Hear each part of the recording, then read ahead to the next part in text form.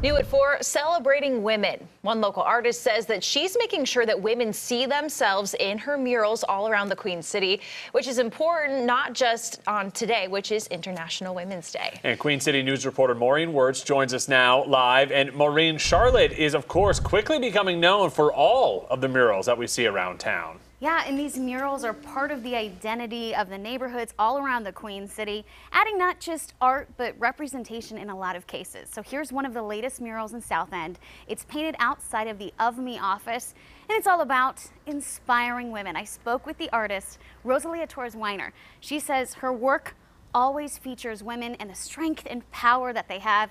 She says this piece was more about inspiring words, but now she's looking for a new wall to paint some inspiring actions specifically to support the women in the Ukraine.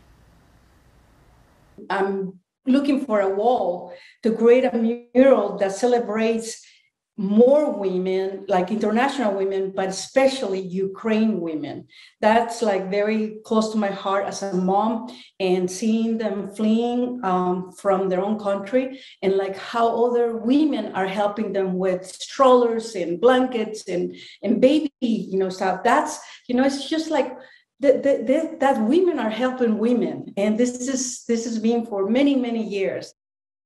Heard it. Rosalia says she's looking for a wall. She says she has the volunteers, even the paint, but just needs a place to paint more inspiring women. Now, I asked Rosalia if she has any words of wisdom she wanted to share with women watching, and she told me this: you are powerful and you have a big role to play in this world. Amazing words, Maureen. Thank you so much.